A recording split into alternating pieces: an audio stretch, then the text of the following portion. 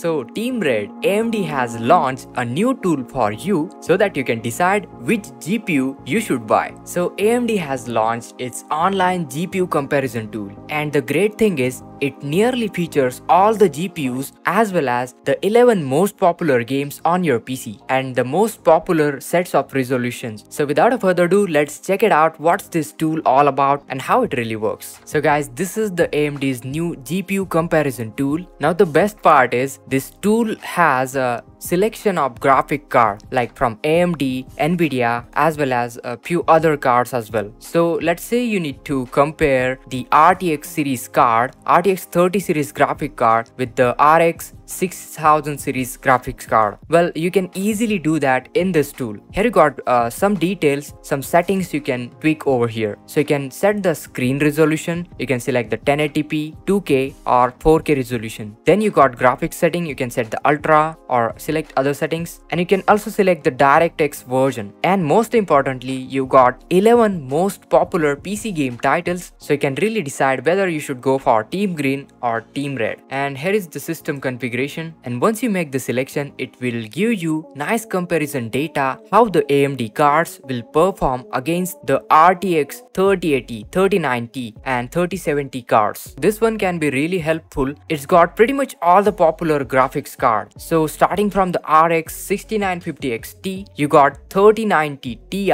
and pretty much all the graphic cards in between. So let me show you a quick little comparison. So in the game title, I'm gonna select the Forza Horizon 5. Let's do onto the 4K, and boom, you got the data. So now you can compare all the AMD cards, also all the Team Green, that is RTX series cards. RX 6950 XT is getting 95 FPS, whereas 3090 Ti is getting 81 FPS in this game. Let me check out the Fortnite, and again the RTX 3090 wins onto the AMD.com. So guys, this is the website if you want to check out the online benchmarking tool. Honestly, big thumbs up from me. I'd really like this tool. So what do you think about this tool? Do let me know in the comments down below. I hope this video was helpful. So make sure to hit that like, share this video, subscribe to our channel, and this is Kedar from How To Guys signing out.